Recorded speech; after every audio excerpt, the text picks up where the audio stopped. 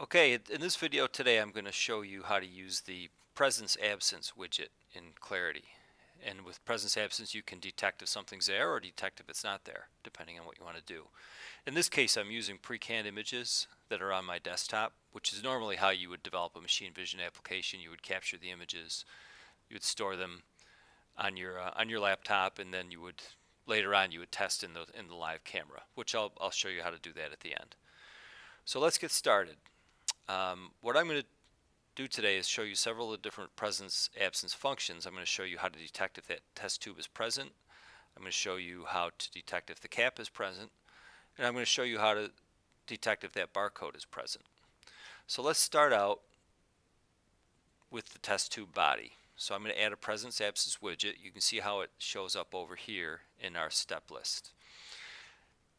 Then I have this region of interest. So I'm going to place that region of interest right over the test tube itself. And I'm going to go down here and I'm going to select the threshold method of presence absence. There's several different methods you can choose, which I'll be exploring several of those today. The next thing I'm going to do is I'm going to set the pixel area, the pixel values that I want to look at here. So you can see how Clarity presents a histogram of the image that's up here. It's actually of the region of interest in this point. You can see how that histogram will change as I move the region of interest around. So I'm interested in this histogram here, and then what I'm going to do is how I'm going to set this up is I'm going to look for bright pixels, because if that test tube isn't there, I'm going to see this bright background. So I'm going to exclude below 200. So I only want to be counting the bright pixels.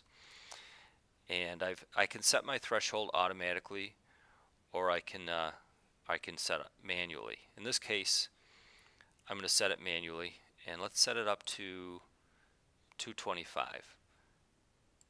Okay, so that's saying I'm only going to look at pixels between 200 to 225, and I'm going to have a further threshold of above 225 where I'm going to consider them.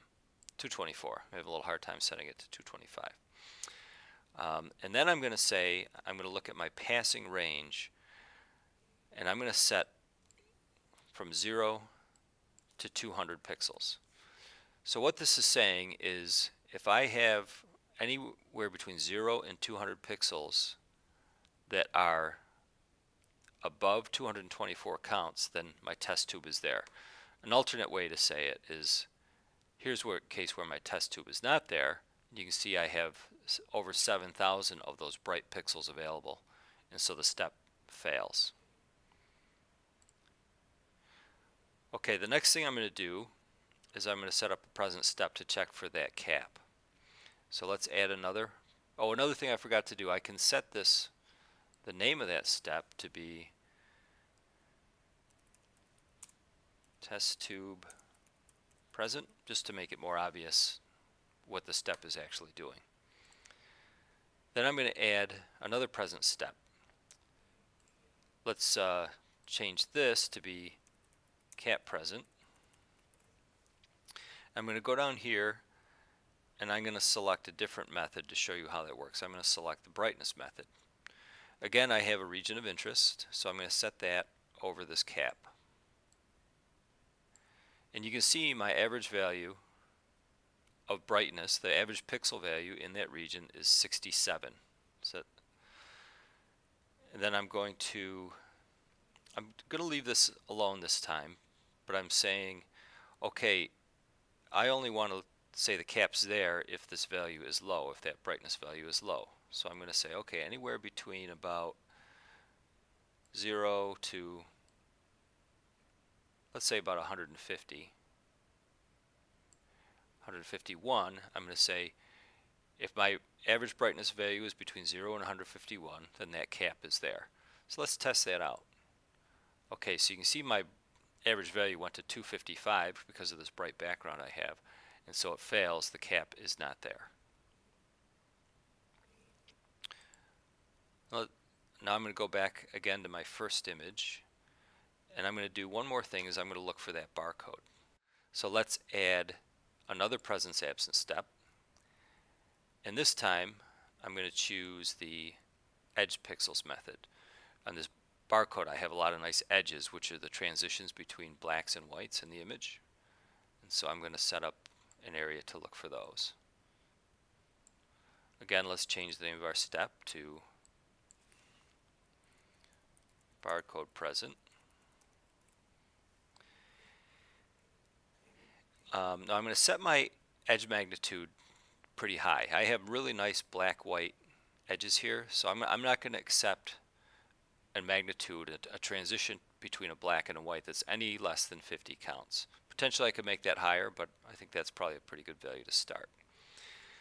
The other thing I have to do is set the direction of the edges, and that gets a little bit more complicated. So you can imagine on this dial that the center white circle is a pixel in the image. So you take any pixel of that image and it's going to search in this horizontal direction looking for edges. So we're not interested in edges that are in this direction. We're only interested in those barcode edges which are vertical in the image or orthogonal to this pixel.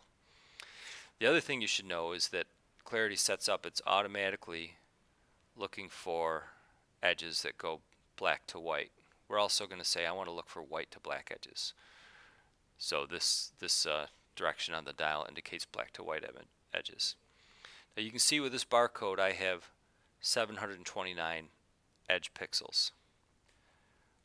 So what I'm going to do is change my pass criteria. I'm going to say if I have anywhere between 100 and let's say 2,000 edge pixels, then that barcode is present. Now let's test it out. Okay, well that's good. It failed when there's no tube present. I also have another image. Okay, we have another image, the barcode present, but the cap is not.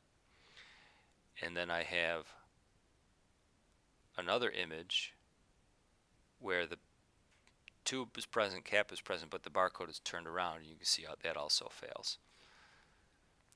The last thing I'm going to do is add an output step. Now that we've had this Clarity running and working, we have to have some way of communicating the results to our host. So I'm going to take the output, and the first thing I'm going to do is for each of these steps I'm going to add some kind of text string and the result. So let's start out, I'm going to add text. So I select add text and I add output, and I'm going to change this to tube present. Then I'm going to take the test tube present result. I can drop down to see all these different parameters that I can output. I can output the result itself, which is what I'm interested in here, but I could also output the time, the number of pixels, the pixel count for that particular region of interest, the actual threshold used, and so on. I'm going to add another text string, and I'm going to say cap present, and then let's add our cap present result, and then I'm going to add one more text string. I'm going to say barcode present,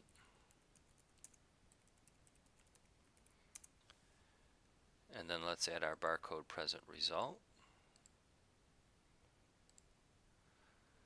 And now I can go and see what the output looks like. So you can see in this particular case, tube present is true, cap present is true, barcode present is false. I can run on this one where they should all be true, true, true. I probably would want to add a little delimiter in here between these steps to make it a little more clear.